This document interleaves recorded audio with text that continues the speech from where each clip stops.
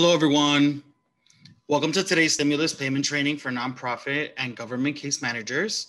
My name is Andres Serrano, and I'll be your main presenter today. I will be joined by a few colleagues throughout the presentation, but first, here is Dominic Toshi with a welcome message. Next slide.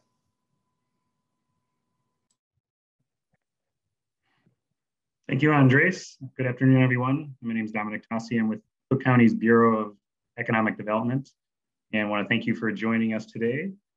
I know a lot of you are familiar with our Bureau, and in a number of cases are our partners. But I do want to share a few points for those who are a little bit familiar and who aren't familiar with the Bureau. We support a range of programs and initiatives, primarily in suburban Cook County in the areas of economic development, community development, and housing. And particularly over the past year during COVID, we've supported a range of efforts for both businesses and residents, again, largely in suburban Cook County. Things like loans to businesses impacted by COVID, a range of resident-focused programs like rental and mortgage assistance, cash assistance, and also supported needs of the additional food insecurity and the homeless population, among others. I think today and in our normal work, we support a range of social service agencies, and that's our connection to many of you. But I also hopeful we have some new folks who aren't familiar with Cook County's work through our Bureau of Economic Development, and look forward to sharing this information. We learned about the work of the Get My Payment Illinois Coalition, and really felt like the most important and near-term thing we could do is help get this information out, in particular to our network of agencies, but also as far as we could to share information about how to help residents access these important resources. So we're glad to have you join us. For those who are our partners, but also for those who aren't, we are also, in addition to just sharing information today, we are interested in and looking at potential grant support for agencies who might be interested in really helping bring, helping residents access these resources. So there'll be a bit more about that later in the webinar, but again, look forward to today's conversation. Really do want to thank the Get My Payment Illinois Coalition for partnering with us on this and their good work. Also want to recognize my colleague, Pete Kowiak in the Bureau, who's on the webinar as well for his work. And with that, I'll turn it back to Andres. All right, next slide, please. Thank you so much, Dominic, for that wonderful introduction. We're very happy to be here sharing this great information with everybody. Just to give everyone a little bit of background on the Get My Payment Illinois Coalition. So we're a group of nonprofit organizations, and we really want to make sure that just people, Illinoisans who are low income, individuals who have not received their check, individuals who could possibly get more money from filing a tax return. We want to make sure that these individuals have an opportunity to do that. And so our coalition includes Economic Awareness Council, New America Chicago, Heartland Alliance, and Heartland Human Care Services, which is a part of Heartland Alliance. We have a website, which is getmypaymentillinois.com. And we also have ways that you can contact us either throughout the website, by email, or by phone. So everyone should be able to access this website and get in contact with us if you have any further questions. Next slide. So again, my name is Andres Serrano. I'm the Training and Technical Assistance Coordinator at Heartland Alliance. And we've developed this training in collaboration with the rest of the group, really to give people and case managers the information to really help out our participants. You'll have my contact information here, and we will share that also after the presentation in case you have any more questions. So thank you. Next slide. So the purpose of this training, we definitely want to make sure, oh, sorry, this says you want to click. Thank you. So the purpose of this training is really to figure out who is eligible for the first and second stimulus checks. This will give us an opportunity to direct people to the appropriate resource. How to help clients get those stimulus payments if they haven't before as a recovery rebate credit. We also really want to kind of bring to light what are some other major tax credits that low-income families could claim and should claim. We want to help clients explore different options for filing a tax return, so we'll be discussing a few different ways. We also want to help people have lots of resources for receiving their check. For example, we're going to explore some safe, affordable banking options with our partner at Bank on Chicago. And then just a few things to keep in mind for the 2021 tax season, as well as some resources that will help your participants with this process and beyond. So that's really why we're here today. Next slide, please. So I would love to know who's on the call. So please tell us a little bit about yourself. I know there's a lot of different organizations who work with the city. Maybe you heard about us a different way. So in the chat, please type your name and organization so we can see who's on the call with us, make some new connections, say hi to some colleagues. So I'll give everyone a minute to do that. Okay, great. Welcome everyone. Thank you. Great. Thank you. Absolutely great. Well, thank you all for being here. I really appreciate it. Continue to, introduce yourself in the chat. I just want to, again, give everyone a thanks for being here and getting all this information for our participants. Next slide. Thank you. So I would really like to start off by giving everyone an introduction to why we're here. The economic impact payments, also known as the stimulus checks. All right, so the legal name is economic impact payment. However, today we're going to call them stimulus checks. That's how they were received. Now they are recovery rebates, which is how we're going to be receiving them moving forward. So there's just a few different names to talk about the same concept. I see that everyone's introducing themselves still, so thank you for doing that. So a little bit about the checks. There were 2 rounds. The initial round happened, as you all remember, last spring. Everyone was eligible for up to $1,200 per individual. Couples were able to receive twice as much. And eligible dependents under the age of 17 were able to receive $500. Now, the second round was a little bit less. It was up to $600 per individual. However, eligible dependents under 17 actually were eligible for $100 more, for $600. So that's just to give you a little bit of information about how much people were supposed to receive, okay? Next slide, please. So who was eligible for these rounds? I really wanna talk about who was eligible for those rounds because it really will allow you to determine who would have qualified and really so you can direct them to the correct place. So the people who who were eligible for rounds 1 and 2 are US citizens or resident aliens who have a social security, cannot be claimed on someone else's taxes, and they also have a certain amount of income. For example, individuals had to make less than $75,000. Individuals who were head of household or filed as head of household could make a little bit more, up to $112,500, and then married couples could make up to $150,000 if they were filing joint tax returns. Okay, if participants and clients and filers made more than those amounts, then they would receive a reduced payment, right? So if you made between $75,000 and $99,000, you would receive a little bit less. The same for individuals filing as head of household, and of course, the same for individuals filing joint tax returns. So that's just a little bit of information about what those payments look like and who was eligible. Next slide, please.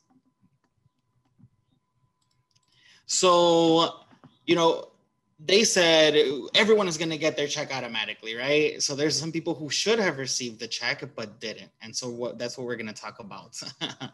Actually, at the beginning, this is a little bit of an older statistic, but when we started doing this work around the second stimulus check, there were around $34 billion that hadn't even been dispersed yet. So you can imagine that there is still a pot of money that individuals have not received and they're entitled to it. So other people who should have received the EAP are individuals who filed in 2018 and 2019, or individuals who started receiving any of the following benefits prior to January 1st of 2020. So anyone who is receiving these types of benefits like Social Security retirement, Social Security disability insurance, survivor's benefits, supplemental security income, also known as SSI, veterans benefits, and railroad retirement benefits. As well as individuals that submitted their information through that IRS non-filers tool, which was promoted last spring. And just so that you all know, it's entirely the same. So some of the changes that happened in round 2 are retroactive to round 1. For example, individuals who were in mixed household status, meaning that someone in the house had a social, someone didn't. They were initially not eligible during round 1. However, they became eligible during round 2, and they became eligible for round 1 retroactively. So a lot of the times those were the individuals who had to provide their information and or might have to request this as a rebate. Next slide, please. So what if you qualify, but you have not received your check? Next slide. The first thing that you should do is figure out if the payment was sent so that you can take the appropriate action and decide if you need to request a rebate or file the payment trace. So the first kind of questions that you can ask is, okay, to the client, did you receive a notice 1444, which was for EIP 1, or a 1444B, which was for EIP 2? If they have not received that, then what you can do is you can create an account on the IRS website, which we'll show you how to do in a little bit. And you can check your payment history. If it was issued, so if you go on the website and you find out that it was issued, but you never received it, then this would be the appropriate time for you to request a payment trace. And so we also have the steps for you to be able to request a payment trace, and all of that information exists on Get My Payment Illinois, okay? And we've also provided you with a number here in case people would rather call. Next slide, please. So as I was saying, the IRS account can be created, and it's an online account that is created through the IRS website, which allows you to access any kind of information related to your account with the IRS. So for example, you get like a payment history and any scheduled or pending payments, which is exactly what we want people to know. You'll get some information about your most recent tax return. And then you will also have some digital notices of the digital copies of those notices that we were talking about, such as 1444 and 1444B. And it will also let you know if you got those 2020 checks dispersed or not. So then that way you can take the appropriate action. It's also just a good, it's good practice so that you can see where you're standing with the IRS. It'll tell you if you have a payment plan or if you have other things outside of, what we're discussing today. Next slide, please. So the recovery rebate credit. So the recovery rebate credit is what we are telling individuals that they should request if they have not received their check. So for example, if you're eligible, but you haven't received it, the best way to get it and the easiest way to get it was to file a 2020 tax return to claim that tax as a recovery rebate credit, okay? And so this is the kind of information that we were telling people. Even if you're not required to file a tax return, so remember, a lot of people don't normally file tax returns, whether it's because they have no income, maybe they have very low income, some individuals only receive Social Security benefits. So all of these people who don't normally file, we wanted to let them know that you can file and you should file in 2020 so that you can reclaim that money that you didn't receive as a stimulus check or EIP initially as a recovery rebate credit, all right?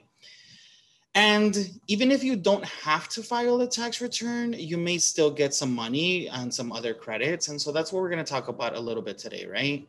We want to encourage these individuals to think beyond just a recovery rebate credit. How can you take advantage of changes in tax law so that you can support yourself and your family, especially now that there's not, things are rough. COVID is still happening, whether I know we're moving forward, but COVID is still happening and some of our people are still affected. Next slide, please. So let's talk about some situations where you may be eligible for more than you received. Some individuals actually received funds, but they may have been eligible for more. And so then you can reclaim that difference as a recovery rebate credit. So one of those situations is you have more dependents under the age of 17 in 2020 than you received the money for. The IRS missed a person, which could totally happen, or a qualifying child. A lot of individuals who were incarcerated were technically not eligible during round one. However, that changed. So again, they become retroactively eligible. And that also happened with our mixed household status. So as I mentioned earlier, those individuals who were not eligible during round one are now eligible during round two and round one. And, it is very likely that they did not receive that money. And so then they could request it as a rebate. And I know for sure that a lot of our immigrant population doesn't necessarily know that or might not know that if they don't have access to, the internet or someone who's actually telling them this information. So definitely if you work with those populations, this is a great thing to let them know. And then also if there was an individual that was alive but then passed away. So these are just kind of some situations where maybe you got a little bit of money and you got some money, but you could receive more. So again, in that case, if they were eligible for more, tell them to get a recovery rebate credit because that's how they'll be able to get the difference. Next slide, please. So now that you kind of know what are the situations where people should have gotten either more money or how people, or even telling people like now you're eligible even if you weren't, how do you get that money? So like I said, our main thing is file a tax return, file a return, all right? And you can do that for free. Obviously, a lot of people feel very comfortable going to their accountant, maybe someone that they know who helps their family do their taxes, but there are options to do it for free. It wouldn't be ideal to have our participants pay to request a rebate when we want them to get the total amount, right? So some of these options are doing it online, and you can do so a few different ways. You can access the IRS Free File website, and you can do so by visiting the IRS website, which we're going to give you a link for. And there's a box that says file your taxes for free. And then they have a lookup tool. So this lookup tool will basically ask you for a handful of questions based on your financial situation and your tax situation. And then what it's going to do, it's basically going to give you, based on those answers, an array of options for you to choose different softwares that you can use for free. All right. TurboTax is one of the big ones. TurboTax is very, not only is it popular, it's well known, it's recognized, it's easy to use. And so it's just but it's only one of the 9 brands that the IRS Free File offers. And so there are options depending on how people feel, how their income changes. I know that for myself, I was able to do it, not with TurboTax, but another one of the filers. So definitely check out this resource because our participants will really benefit from this. Next slide. And to go along with that, we understand that not everyone has that same level of comfort navigating these platforms and these softwares. And so the Get My Payment Illinois Coalition actually created some TurboTax guides, which exist on the tax help portion of the Get My Payment Illinois website. And this is really cool because there are actually 2 guides.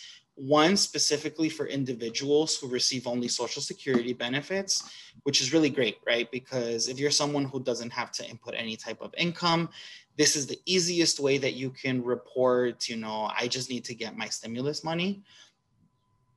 And then there's a separate TurboTax guide for those individuals actually receiving wages and receive a W-2. So depending on your situation, you can use either one of these guides. These guides exist in written form, as well as there is a recording that actually follows through the entire process. So these resources are really great. Please make sure that you utilize those guides.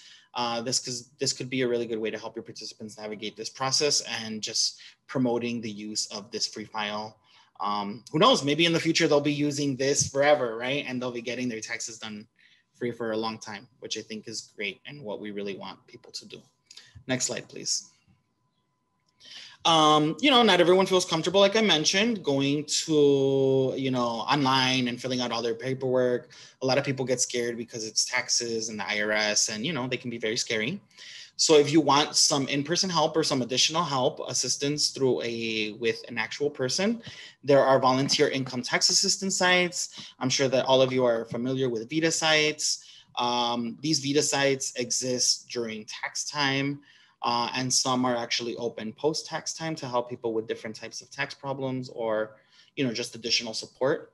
And so there is an IRS Vita site locator, which you can access via the IRS website. And then there's also another website, which is called getyourrefund.org.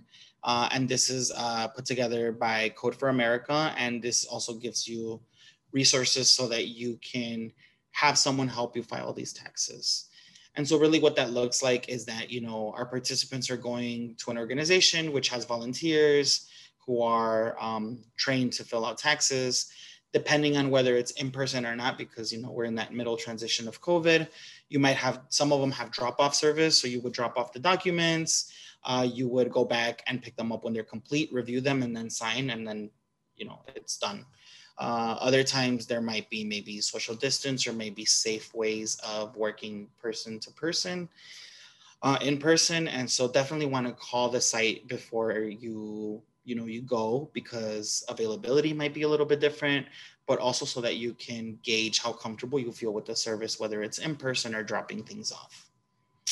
Next slide, please. And of course, maybe someone likes their paperwork. We know that there are people who like their paperwork, who like to do things, handwritten. Maybe there is an access thing where you do not have access to actual internet or access to, leave your house to go do in-person tax prep. So you can file a paper return, right? There are forms, there are instructions. The only thing I say with this is if you do something like a paper return, I want you to imagine a kitchen table filled with paperwork. And the IRS kitchen table has a ton of paperwork and and returns on there. And so it's obviously going to take a little bit longer. So you definitely want to make sure that, as you're exploring options with your participant, you tell them online filing is probably going to be your best bet and easiest thing, your fastest, right? In person or Vita might take a little bit longer depending on volume. And then filing a tax return via paper, it's going to take a little bit longer. But at least you're giving your participant a ton of options. Next slide, please. Now, as case managers, you're definitely going to want to address some common barriers that people might have. So for example, sometimes you're going to have to direct someone and really kind of guide them through creating an email address. It could be a permanent email address or a temporary address. Sometimes individuals might not have an actual physical address due to homelessness or some other type of concern. Or they might not want to use their address because of other types of concerns. And so you definitely want to ask your organization if you can be a point for people to receive their checks. Sometimes you can use your organization's address as the client's address. So definitely kind of knowing that. Obtaining a photo ID for someone in Chicago. Sometimes people don't have photo IDs. You definitely want to be able to confirm the person's identity before helping them file their tax return, right? And so there are different ways to obtain a photo ID in Chicago. Just some way for you to prove that the person you are helping is the person they say they are. Also, what to do if you have been falsely claimed as a dependent. There are steps that you can take. There are organizations that can help you with this process. A lot of the time, someone might have been falsely claimed as a dependent. I think about youth transitioning into adulthood, or maybe individuals who don't normally file taxes, right? So then we're going to give you steps that you can take to have someone report that. And then, of course, there's always the case of identity theft and EIP payments, right? Later on in the presentation, we're going to talk a little bit about how to deal with that identity theft and who you can talk to so that you can report that. Next slide, please. Oh, it's right here already. So what should someone do if they're a victim of identity theft? So because identity theft can happen a lot of different ways, right? If you want to report the identity theft, you're definitely going to want to do a report on identitytheft.gov, I'm sorry, which is, the FTC website for reporting identity theft. You can also report it directly to the IRS using this direct link right here. Sometimes the money was stolen by a tax preparer, so there are different ways of reporting that. Again, you want to have your paperwork be able to try to prove that the money that you received is not the money that you were told you were going to receive. And again, using that FTC identitytheft.org website to report it. And then again, if you want to protect yourself or your participants want to protect themselves more from identity theft, or maybe they already experienced identity theft and they received a PIN, the IRS will give what they call an identity protection PIN, which is an IP PIN. It's a 6-digit number that's given to someone to really try to just prove, it's another step of security to prove that this individual is who they say they are, and really to prevent future identity theft. I know that some people receive their IP PIN and they have a hard time remembering it. And then you go on the site and the site sometimes works and sometimes doesn't. So I just want to let you all know to be patient, and there are different ways to try to get that IP PIN. So don't get frustrated, utilize the website, utilize the phone number, but definitely help individuals kind of navigate that process, because I feel like that this, I've noticed personally, could become a barrier for someone to say, you know what, I don't even want to deal with it. So definitely want to become familiar with at least this little portion. Next slide, please. So now that we've talked a little bit about, these are the checks, this is how you order them. Now I would like to talk about some different updates in 2021, just related to checks and tax season in general. I would like to remind everyone that EAP payments, AKA stimulus checks, are not taxable, okay? That means that payments 1, 2, and 3 are not going to be taxable. Can you, next slide, please? There is an EITC, Earned Income Tax Credit, and Child Tax Credit, CTC, look-back provision that was put in for the 2021 tax season. So what they're recommending is that you have your 2019 and your 2019 tax return available, because due to this new look-back provision, if you earn less in 2020 than you did in 2019, you can use that number to calculate your EITC, and sometimes that will result in a higher credit, okay? And so again, how do we maximize the amount of money that individuals are going to get, right? This is really what we're trying to do here. Let's maximize how much money our individuals get. Next slide, please. I'm going to briefly introduce the child tax credit, because then my colleague is going to talk a little bit more about that, because this is definitely something you want to take advantage of. So the child tax credit was expanded for 2021, and the IRS will actually start issuing advance payments of that starting in July, all right? I don't want to give away too much information, because let's say that was a very exciting little tip. But really, I would like to introduce our next presenter, Gabriel Zucker from New America, who will be speaking a little bit more about the child tax credit updates.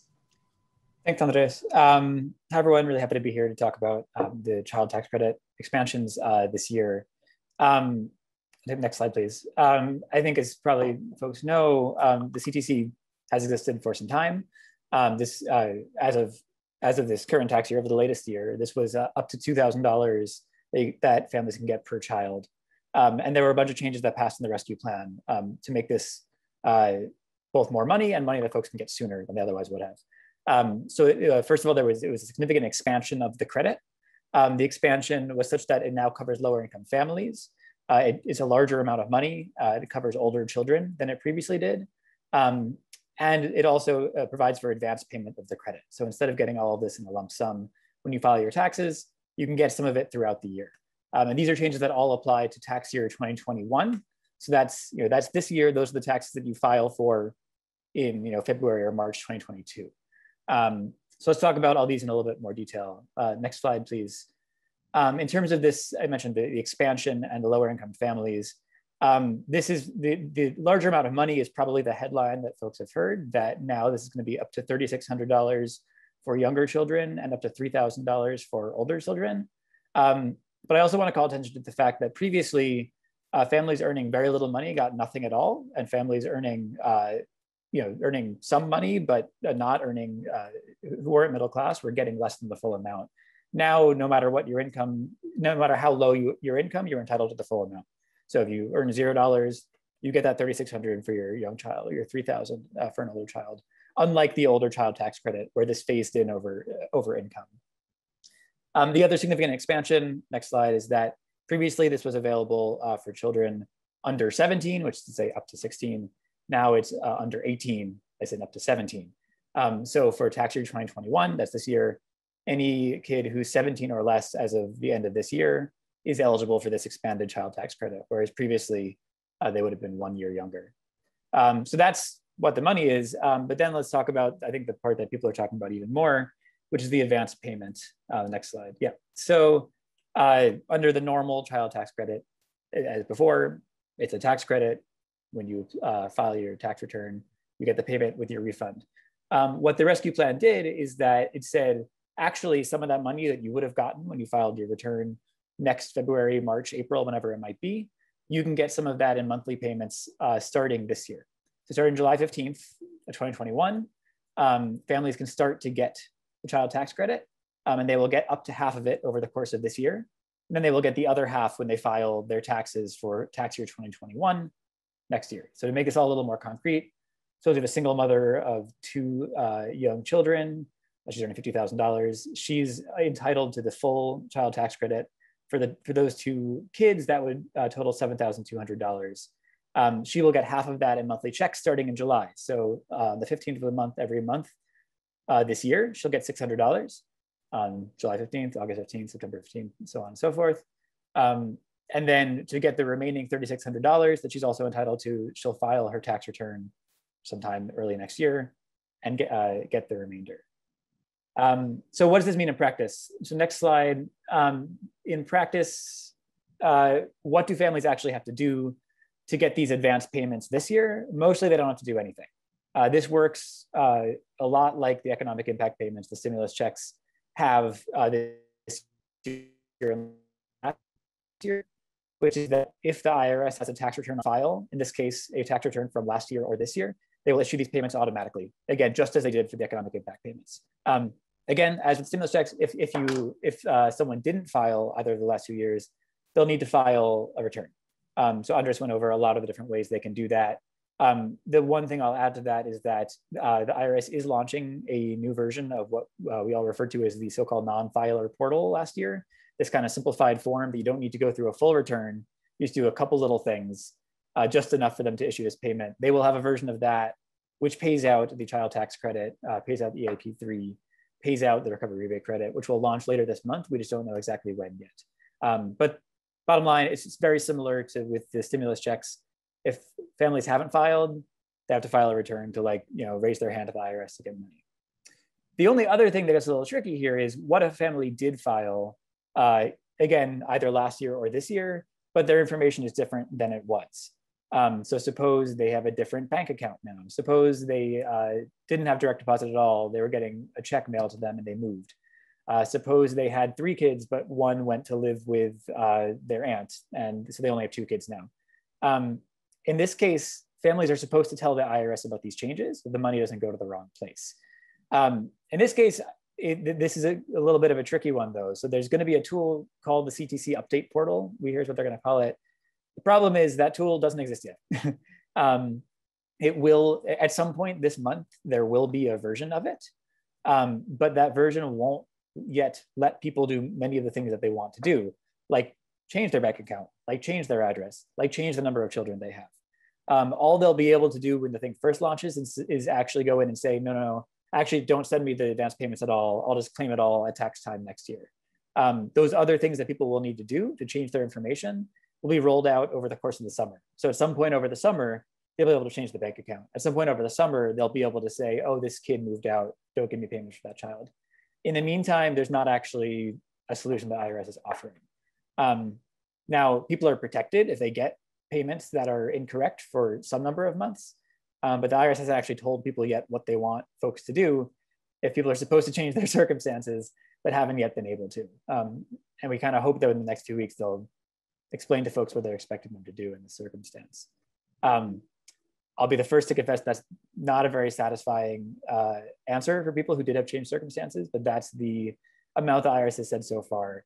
But I do want to underscore that for most people, this isn't an issue. For most people, either they did file, their information hasn't changed, they get automatic payments, or they didn't file yet, they have to file to get payments. It's for these people with kind of intermediate circumstances, we're waiting for a bit more guidance. Next slide, please. And then just the last thing I'll throw up here is from the research we've done with families who are impacted, just a couple of the misconceptions we're seeing come up that are just worth noting here. because the child tax credit historically has required you to have earned income, and because it's a little bit like the earned income tax credit, which also requires you to have earned income, there's a misconception that people who don't earn money don't get this. That's not correct. It's like the economic impact payment. You don't need to have any earned income to get this money. If you have literal zero earned income, you can still file a return, you can still get it. Another common misconception we see floating around is that people are getting other federal benefits like Social Security disability, like SSI. There's a misconception that they can't get it. That's also not true. They can get this benefit as well. And in both of these cases, there's again a misconception floating around that like maybe these people can't file tax returns.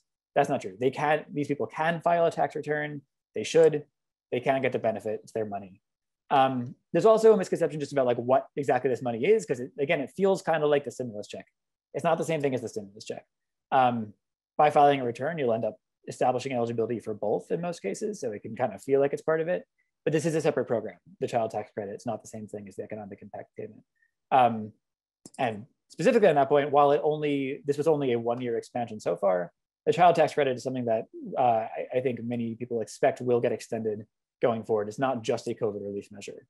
This is something that will most likely be a permanent feature of the tax code, although to date, these changes have only been for 2021. So I'll pause there, and I think we'll take any questions now there are about child tax credit or anything that folks need to know about it. I see some questions in the chat.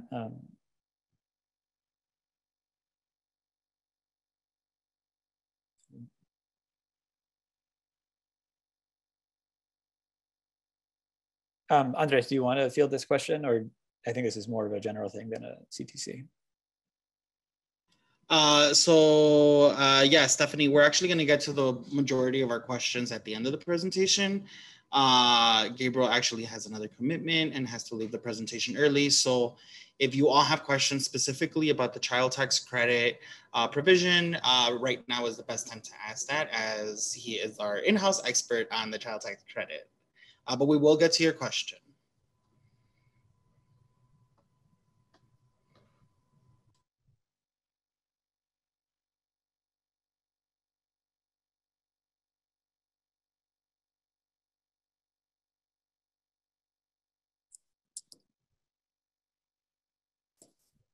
So I'm sure there are no questions because, oh, here we go. What happens to families that move out and are getting sent checks?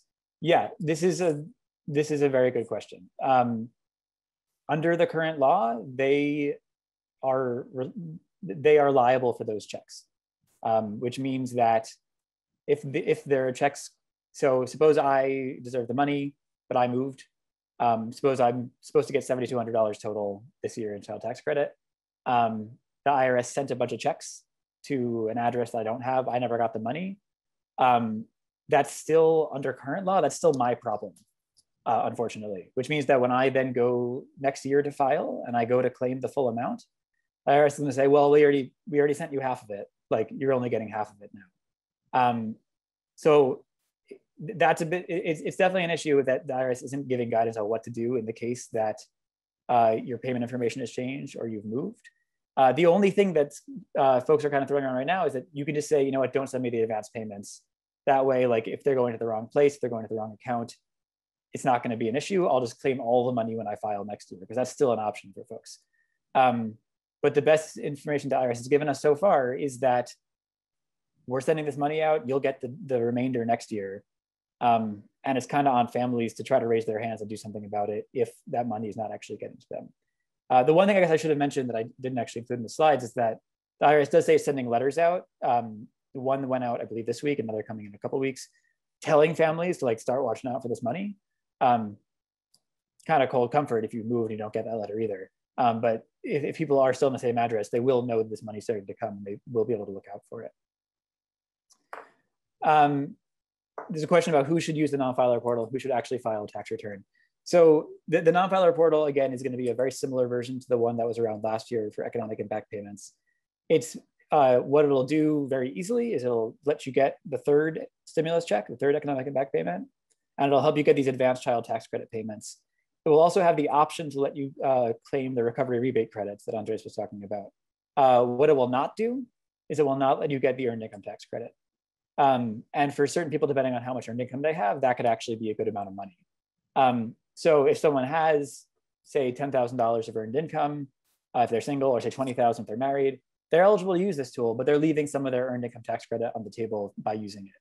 On the other hand, if they have $100 of earned income, they're eligible for basically no earned income credit. And for them, there's no reason not to use this tool.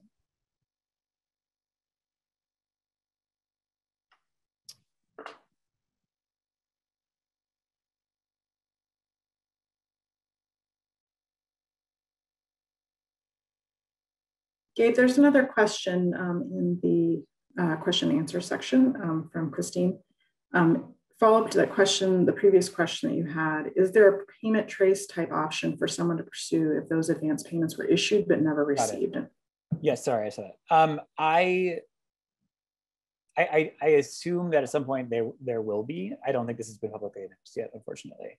But I think it is worth noting that the child tax credit situation is a little bit different from the economic impact payments in that they're expecting that you will get the difference rather than that this is something that's paid out and not reconciled later. They do expect this to get reconciled.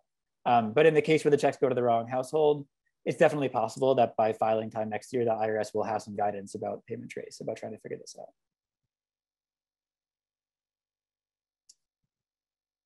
out. I see, sorry, I had the wrong window open, so I wasn't seeing all the questions. What course of action can we take when a client's ex-partner claimed the children as a dependent, even though they're not under his care? So the question here is about what to do if there's basically conflicting claims on the child. So you have an ex-partner who is claiming them, but the claim should be with the current parent. So in this situation, I believe what the IRS that if they have conflicting claims, this is subject to change. So I wouldn't take this one to the bank. If they get conflicting claims, they're going to pay out part to each family, or they're going to reconcile it depending on how conflicting they are and pay out the right one. What I would say that you all should do in working with people is go ahead and file that claim.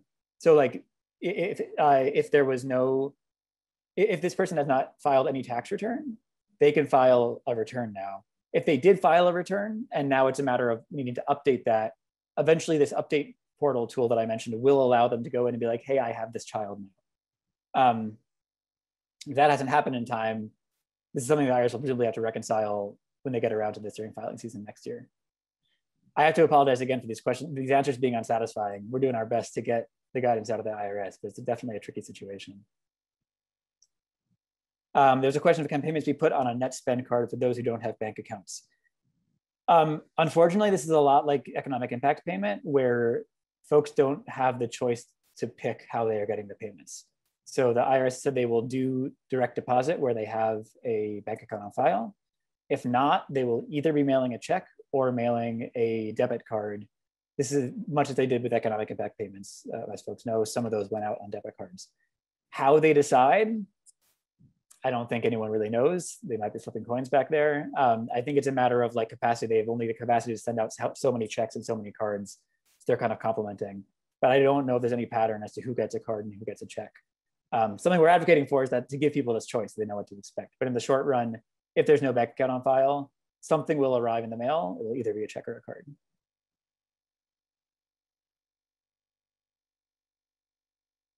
I think that one's much the same as with the economic impact payment.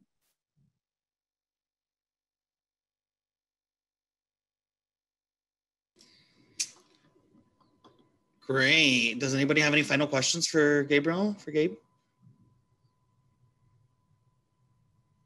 I'll just apologize again for the lack of clarity on some of these points. It's a new program, and then I think folks are going to learn from it. Congress is going to hopefully extend it and put a lot of these fixes into future legislation. So I'd say keep track of stuff you're seeing, keep track of these confusing cases. Even a couple of these questions are cases that I'm not sure folks at the IRS have really completely reckoned with yet. Stuff's going to come up. There will be the next filing season to reconcile this and get the money in most cases. And hopefully we'll get it all fixed going forward. And thank you all for the awesome work you do. Great. Well, thank you, Gabe. I really appreciate you being here and helping give everyone information about the child tax credit. Again, this is a great resource for individuals. We want to make sure that people are getting the information so they can make the decision to get as much money as possible, right? I know it's all a little tricky, and Gabe talked about how the IRS, we're still kind of pulling teeth to get clarity on those, specific situations, which we as case managers are constantly seeing our participants kind of deal with. And so we will be sharing, hopefully, that information with you all moving forward, depending on, our ability to do so. So thank you all. Again, we're going to field the rest of the questions at the end of the presentation. But yeah, for now, next slide. Okay, great. So I'm just going to continue with these updates. One second, I have some notes. So I wanted to give just a little bit of updates on the EAP3, which was distributed earlier this year. So as part of that American Rescue Plan signed into law on March 11th of this year, people were eligible for a third stimulus check worth up to $1,400 per individual and $1,400 per eligible dependent. This was part of the $2,000 we were all supposed to receive, where we had an advance payment of $600 from last year, and then the $1,400 this year. Just some changes from the first two rounds. So the stimulus check phase is now happening a little bit more quickly. The income limits have changed a little bit. So the limit is now $80K for single filers, $120K for head of household, and $160 for married filing jointly. So again, that threshold is just a little bit lower. However, a dependent can now be of any age to qualify for the taxpayer to get some additional stimulus money. And then tax filers who don't have Social Security number can receive stimulus money for eligible dependents with Social Security numbers. And so that's another change that happened during EIP3, which means that more people are eligible to receive those funds. And this EIP3 was being issued automatically to people who filed, again, a tax return for 2019 and or 2020.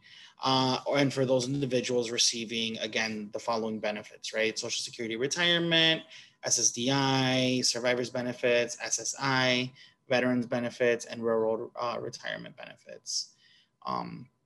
Next slide, please.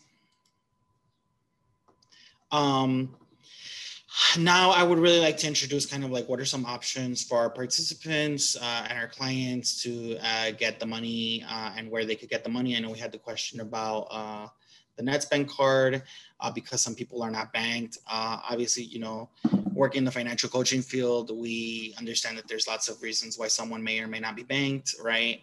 And really, it also depends on the type of products that are out there, right? A lot of products are out there, but they're not necessarily the best fit. So a few tools that I have provided here for you, just to kind of help people navigate this conversation are, having a basic conversation, what is needed to open a bank account, and really helping participants gather that information, right? Whether it's traditional or alternative identification, an opening deposit, depending on the account, and proof of address, right? All of these are things that could be barriers for some people to get a banking account. And so we've provided kind of different little things that you can do to kind of alleviate those barriers. I also want to give you some tools to really have this conversation with participants. A lot of the times, again, in financial coaching, you're working with a participant who might feel a little hesitant to get a bank account because, maybe they had a bad experience with the other one. So helping them navigate questions. Why is it that you want this? What is it you're looking for specifically? Kind of tailor it and personalize it a little more. The CFPB, which is the Consumer Financial Protection Bureau, has a bank and credit union checklist, which really helps you have that conversation about what someone is looking for. Again, just to help see if this is a correct fit. And then, of course, there's the ways that you can use the websites like NerdWallet and Bankrate to kind of help compare items. Bank on Chicago is great. They've really created opportunities to have low cost, safer banking options. And someone right now is going to talk about it. I'll introduce her in a second. Next slide, please. But before I do so, I just want to let you know that, our participants are using a lot of different ways to obtain their money. I remember when the first stimulus check was coming out, Cash App, Chime, and all of these kind of mobile banking options and financial technology options started coming out and saying, hey, get your check here. And that's great. It's an alternative, but you also want to make sure that we're telling our clients and participants, like, how comfortable are you using this item? Have you researched the site? And so Small shameless plug, Heartland Alliance does do a lot of financial education. We have a workshop on all about financial technology. And again, it's just really to help people think about, how comfortable do you feel sharing their information? Is this option good for you or not? However, starting now, I would like to introduce Debbie Cortez, who is the Bank on Chicago manager, to speak a little bit more about Bank on Chicago, as well as the affordable banking options that they offer. Thank you, Andres. I am super excited to be here and to talk about safe and affordable banking options, because as we're talking about stimulus payments and CTC payments, we know the best way to obtain this money is to have a bank account to receive it faster. So next slide, please. So the benefits of having one of our bank on accounts are several. Savings, statistics show that 39% of Americans would have trouble coming up with $400 just to cover an emergency expense. Reduce fees by not having a bank account. We know that there's costly alternative financial services like pawn shops, currency exchange, which can cost families anywhere from $400 to $600 a year. Direct deposit allows individuals to receive the money quicker, more securely, and of course, more conveniently. We've also seen for individuals that are interested in starting their own business, when they don't have a personal checking account, they tend not to open up a business account, which kind of hurts these entrepreneurs, and they end up having bad credit. They have no savings. They end up paying employees with cash or underneath the table. And what we saw is that this also affected in not being eligible for PPP loans because they didn't have proof of having employees.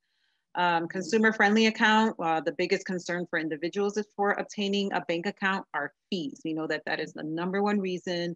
Trusting the bank account with your money, and of course, having a perception of not having enough money to bank successfully. But here at Bank on Chicago, we have the answer to all of those issues. Next slide. So the great part of being a Bank on certified account is that they have a minimum of 3 requirements, even to just be approved or to be looked at to be a bank on account. So they have to offer a $25 or less to open up an account. There's no NSF or overdraft fees. This is something that they opt out of. This is automatic, which is actually a big deal, and it allows people to not overspend or not have all these unnecessary fees. A fee of $5 or less, or $10 or less, with 3 ways to be waived for the monthly maintenance fee. And of course, offering free online bill pay, which allows people to, be able to pay their bills on time and not have any other late fees with anything else that they may owe. So we know that these bank fees are subject to change. So we want to make sure that you click on the Bank on Chicago link that is at the bottom of this slide. You can also look at Bank on standards, which kind of shows all of the standards that are required, but it's really an exciting program.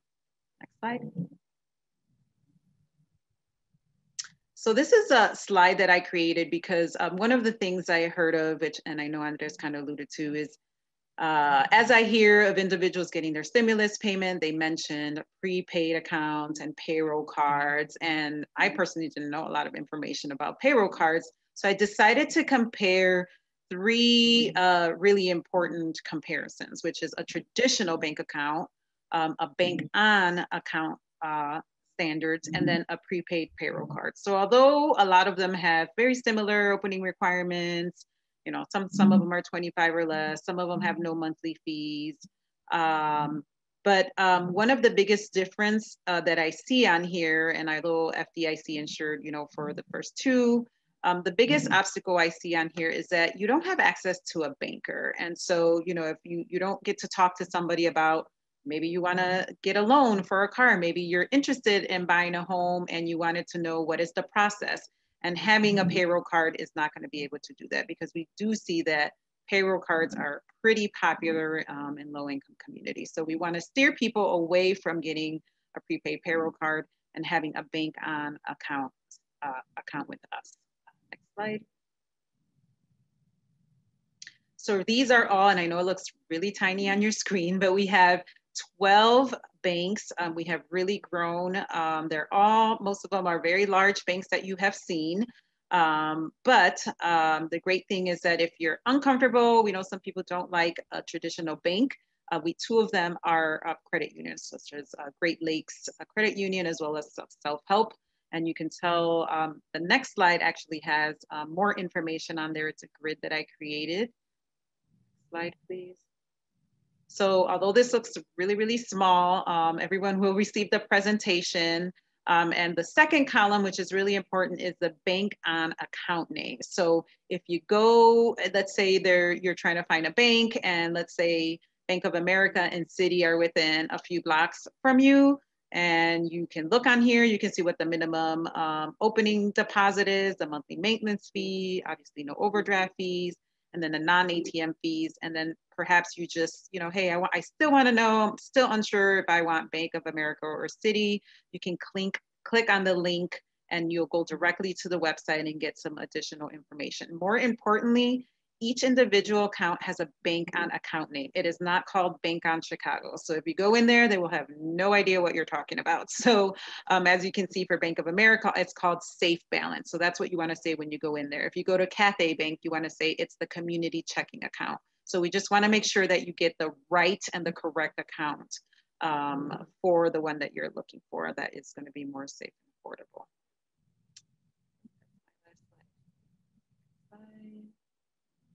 Oh, nope, I have one more. Okay, so another thing that we want to mention is that we've heard of a lot of individuals that also need personal loans. So we did reach out to all of our financial institutions and ask them what type of small dollar loan alternatives do you have? We know that there's a lot of pawn shops and all of these other lenders that use really high interest rates and take advantage of the people in the community, and we don't want that to happen.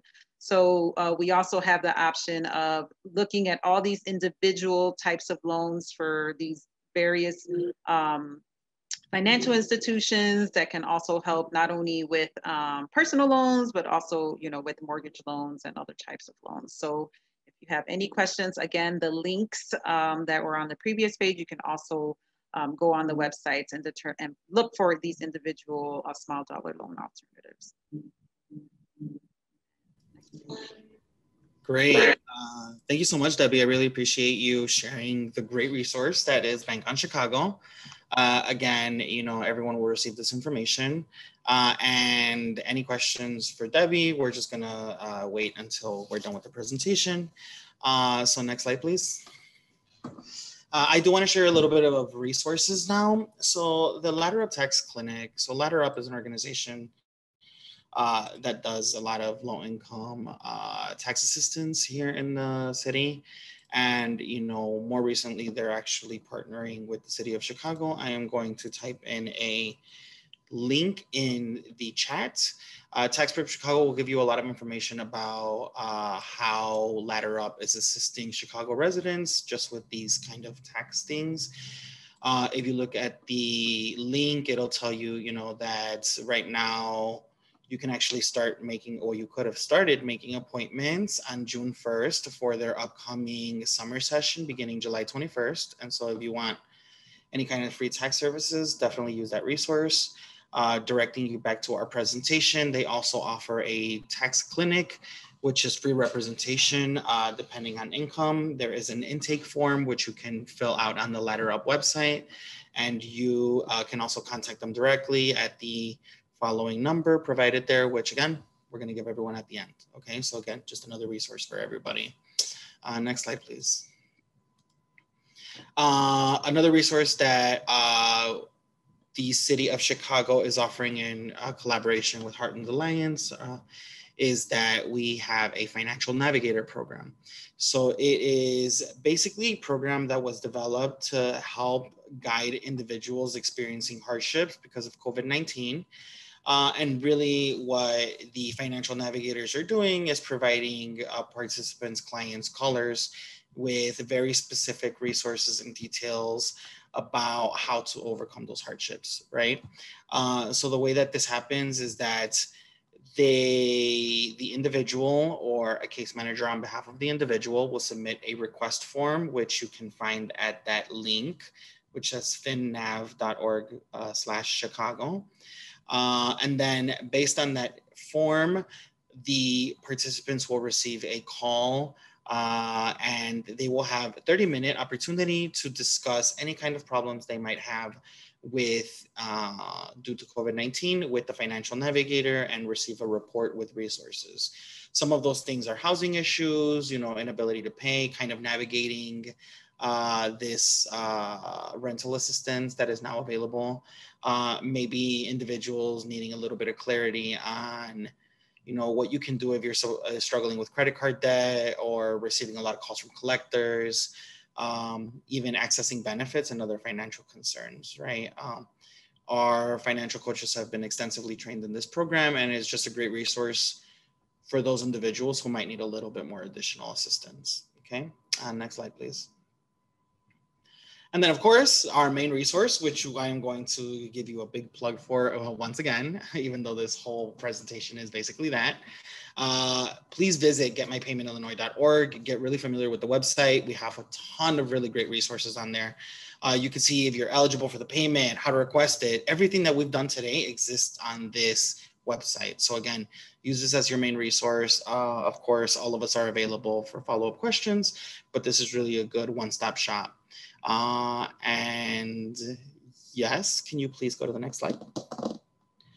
And as Dominic mentioned earlier, the city of Chicago is exploring the possibility of microgrants. And so, the government really just wants to support individuals in getting their money and more money, right? As we're kind of promoting now the child tax credit. And so, yes, the Cook County Bureau of Economic Development is considering funding some grants for community-based organizations. So a lot of you partners who are in the call, a lot of partners who may not be on the call. Really, it's to help individuals in suburban Cook County get those critical resources. And so there is a short survey. There is a link which will be put into the chat right now. And yeah, please fill out the short survey. You're going to get it at multiple points. You're going to get a copy here. You're going to get that link in the chat right now. And this is going to be part of the follow-up email. If you are interested, even if you're not, definitely check out that link because it's going to help us gauge that interest and really kind of figure out how the city can support you all as organizations, facing clients every day. And so we definitely want to get our voice heard. This is where we want to let them know that we need that additional assistance. All right, so fill out that survey. And yes, Megan, thank you so much for sharing that link. I really appreciate it. And I think the next slide is questions. All right, so this is our Q&A area. I would really just thank you for staying interested in the work that we're doing. I do want to just introduce really quickly our colleague, Christine Chang from the Get My Payment Illinois Coalition, who is going to be helping all of us answer these questions that you might have, whether it's related to recovery rebate credits, Bank On with Debbie. I'm sure that Peter might be able to field a question or two about this kind of upcoming grant opportunity. And yeah, this is a great opportunity for you all to ask any questions.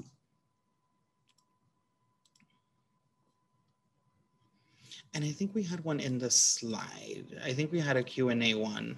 So why don't we start with that one? So Alexandra Reed asked, I work with a lot of undocumented clients who file taxes with an ITIN because they do not have a social security number. Many have US citizen children dependents. If the third EIP allows tax filers without an SSN to receive stimulus money on behalf of dependents with SSNs, do you have specific advice as to how these individuals can make sure that they receive the stimulus they deserve for those dependents? So maybe Christine can help us answer that part of the question. And then Debbie can field the second part, which is Bank On accessible to undocumented individuals with an ITIN instead of a social security number?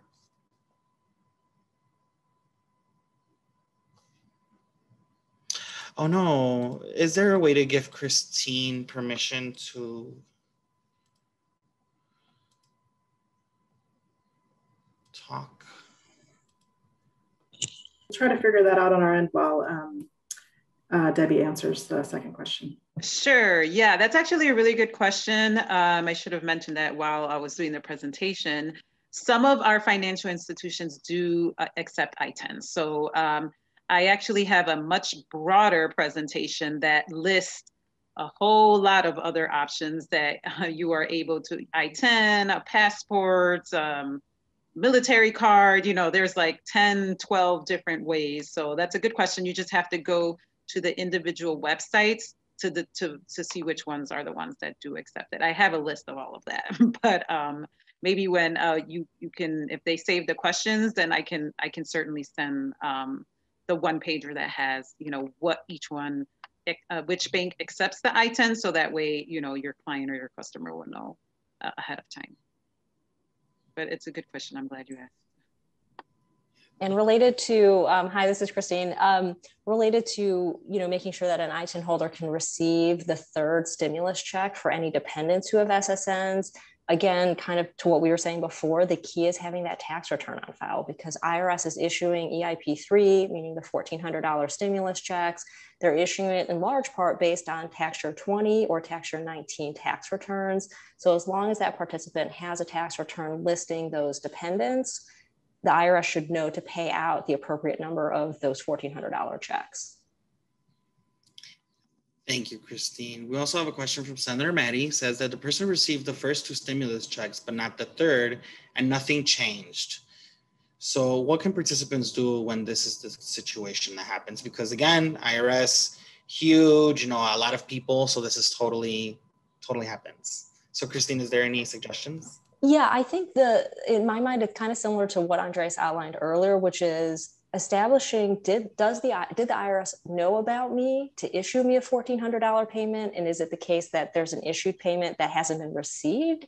Because then you're talking about a payment trace, right? If you know for sure the IRS knew about you to issue you the $1,400 stimulus check, but you haven't received that payment, well, that sounds like a prime candidate for calling the IRS at the number that was listed on that earlier slide to request a payment trace. Now, if the IRS doesn't know about you because you don't have a 2020 or a 2019 tax return on file, and you're not somebody who gets a benefit like Social Security, SSI, SSDI, veterans benefits, well, then putting a 2020 tax return on file is what will put you on the radar for issuance of that third stimulus check.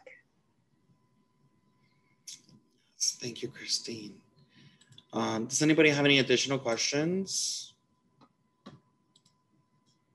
I just want to also clarify, I don't know if Christine, I didn't quite hear if Christine covered this, but if they just don't receive that third check, there will again then be the opportunity to claim it next year. So there should be, right? Is that correct? Am I correct in saying that, Christine? Right. So the same way that the current recovery rebate credit that's available on a 2020 tax return exists for people to recover stimulus money they didn't get from the previous year, there will also be a 2021 recovery rebate credit to claim any EIP3 money that's not received in this current, calendar year 2021.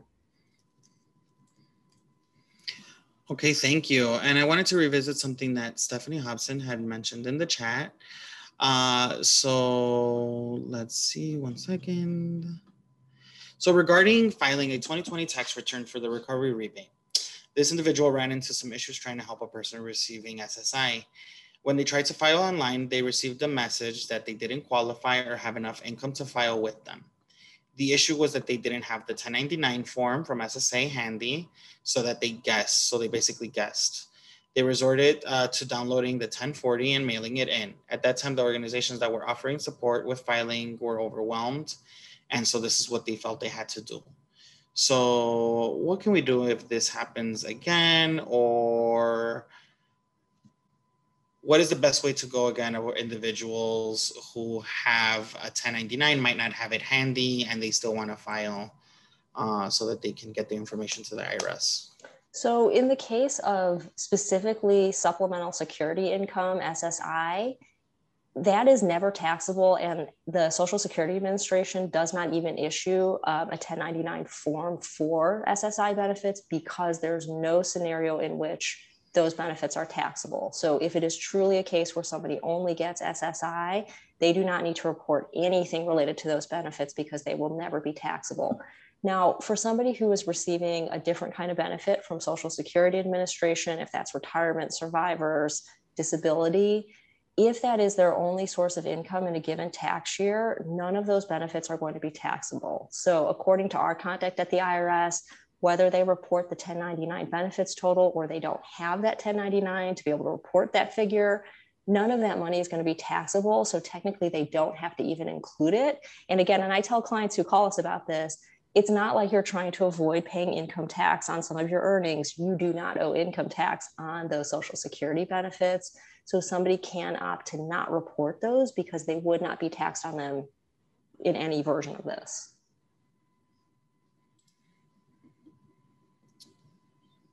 Great. So thank you so much for answering that, Stephanie. I hope that answered your question. If not, feel free to follow up in the chat.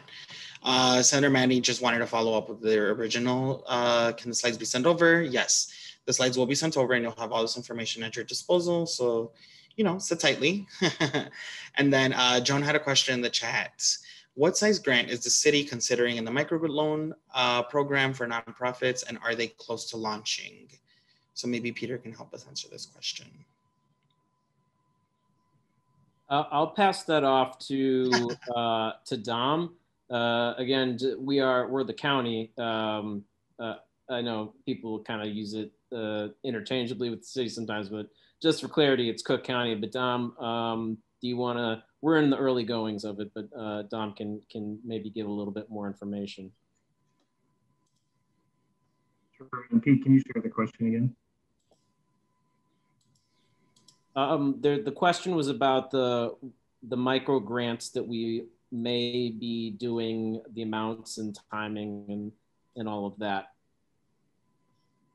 Yeah, thanks, Pete. I mean, Pete, like you said, I think you captured it well. We're sort of in the exploratory stage here. I think that's the impetus on the survey to understand, you know, what interests may be out there, and that can help us gauge, you know, what sort of size program we might be looking at. And you know, we're in a moment when there is a healthy infusion of resources to combat COVID and assist with the recovery. So it's something that we're interested in supporting, you know, particularly if we see the interest out there. So our intent would be to take a look at what comes in on the survey and follow up in pretty short order in some fashion. So like Andres said, encourage you to check that out and give us your thoughts. There's space in there, just a few short questions and some space in there for your comments as well. So please kind of share any thoughts or input you have on the topic and what you heard today. This is Megan Dugan. Thanks, Dom. This is Megan Dugan Bassett from New York. I just want to flag a couple of questions that are coming up in the chat. Stephanie Hobson has a follow-up one, and then I think there's maybe another piece of the question from Senator Maddie. So Stephanie is asking about whether or not in the situation she described, if people should leave questions about income blank on the 1040. My understanding is that they should put a 0. Christine, is that correct? It depends on the situation that you're talking about. If we're talking about a paper return that's being mailed by somebody who only has Social Security benefits or who has no income at all, we actually have a guide on the getmypaymentillinois.org website. There's a page called For Nonprofit Partners, and the final section is for people who are working with individuals who face more barriers to getting their stimulus money. We have a specific handout that's a step-by-step guide about how you would fill out a paper 1040 for somebody who, again, only received Social Security benefits or who had no income at all. That outlines exactly which lines of the 1040 that person ought to fill out before they mail that tax return in. And just to make it easier, I have actually put that link in the chat so you can access it right now. Just wanted to flag, I don't know that we've answered, there's one thing in Senator Maddie's comment about the person being in their situation who received the first 2 but didn't receive the 3rd and is on SSI and doesn't need to file. I just want to make sure we clear up any questions about that, because even if they don't need to file, they can file if they have not gotten their check. So they could file next year to get their third check if they don't get it this year. Correct, Christine? Yeah, I think the other thing too, and Gabe actually spoke about this when he was talking about the relaunched non-filers tool. So the IRS is going to make this non-filers tool available sometime, they said, by July 1st. More information, I think, is coming out soon from the IRS. But as we understand it, this tool is helpful not only for somebody who needs to let the IRS know that they're eligible for the advance payments of the 2021 child tax credit, but per what Gabe was saying, this is helpful for somebody who needs to appear on the IRS's radar as being eligible for EIP3.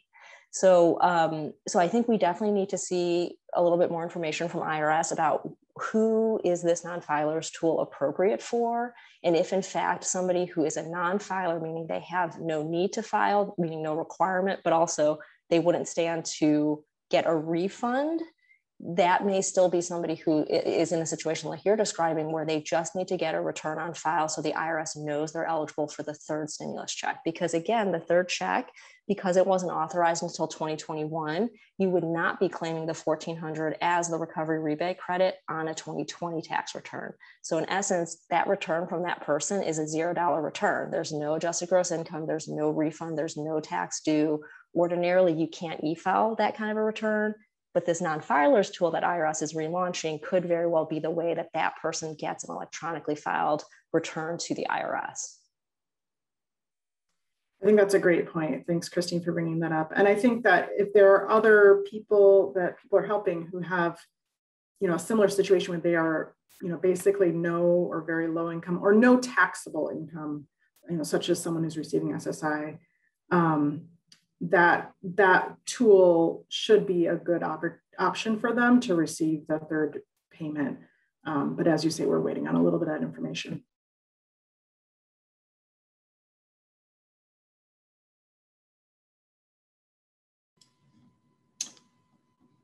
Great. Any final questions? I know we still have a few minutes. If not, we can absolutely share our contact information so that you can reach out to us.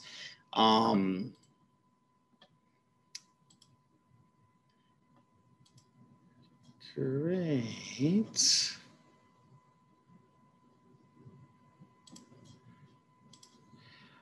Okay. Maybe Shannon or Narmada can help share our last slide. So again, I just want to say thank you all for being here. I really appreciate you, just being open to this information. We are definitely very excited to just be able to share these resources and these tools for you all to really help out these participants and these clients get as much as they deserve, right? And so you have my contact information, which again, me and Christine will be fielding those questions. And if you have questions that are specific to Bank On, you also have Debbie Cortez's information here. Again, just want to promote the website one last time.